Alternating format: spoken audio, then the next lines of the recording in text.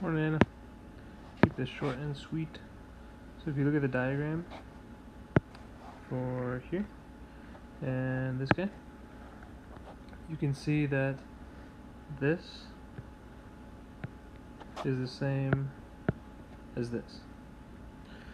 And then we know that those triangles are similar because they both have this 25-degree angle. And you can say that 60 over x is equal to x over 13.1. Forgive my handwriting. I'm writing with my offhand.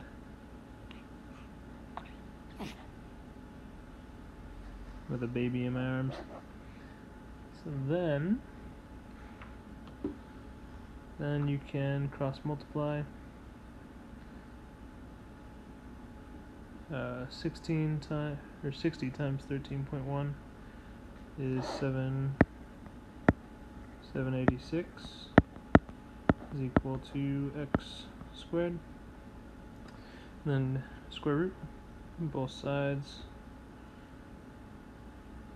Square root 786 is 28.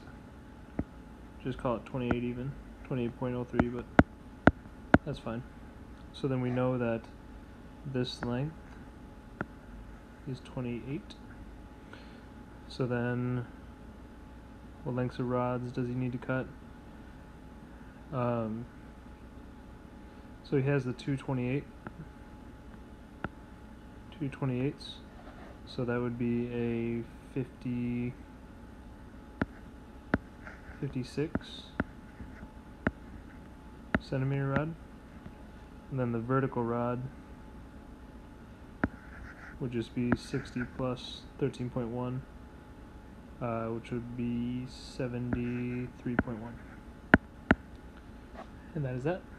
Alright, hope you're staying warm. See ya.